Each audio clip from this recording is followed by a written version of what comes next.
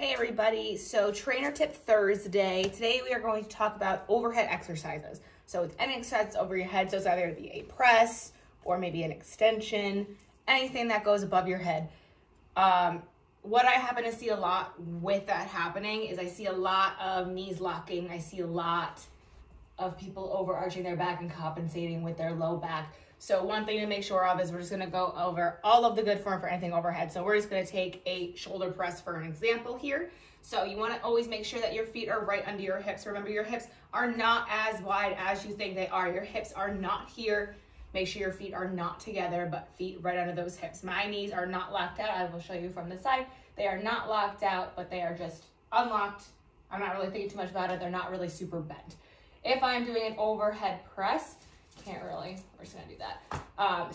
So right now I am making sure my tailbone is tucked down. I'm making sure my belly button is in and up and contracting that core, squeezing those glutes.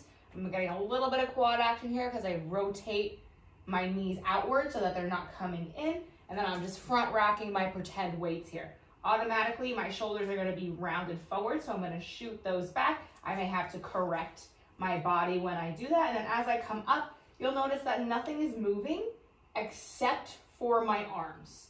So what is not happening is I'm not pressing through, I'm not pressing back and away with that super arch. I'm keeping everything tucked and ready to go. When I do that, I'm not letting my neck go forward either.